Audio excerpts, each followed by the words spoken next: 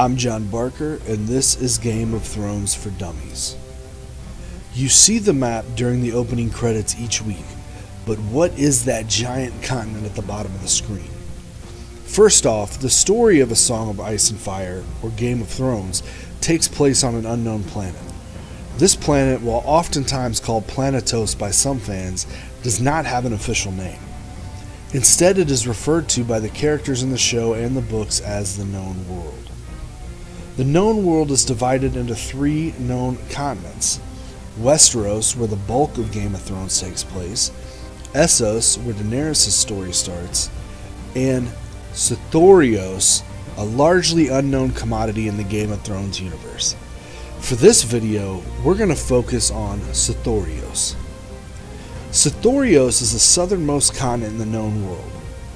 On the current map of the Known World, only a small portion of Sothoryos is visible. This is not thought to be an accurate representation of the continent, as it is largely unmapped and unexplored.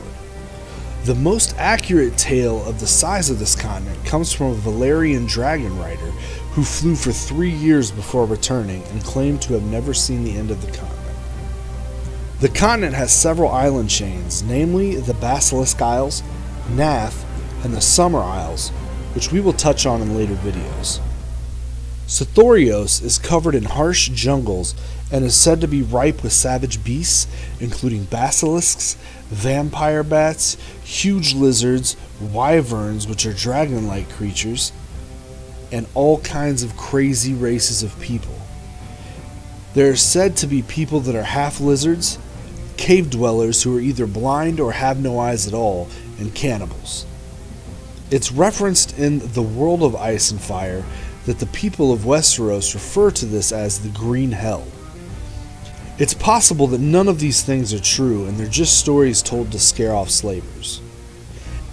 Most maesters believe that there was an ancient civilization on Sothoryos, but that it's been mostly swallowed up by the jungles. In our next video, we'll be covering the Basilisk Isles, so check back for that video. I'd love to hear what you guys would like to hear more about, so make sure you comment your questions and feedback below. Also, if you like this video, don't forget to like and subscribe.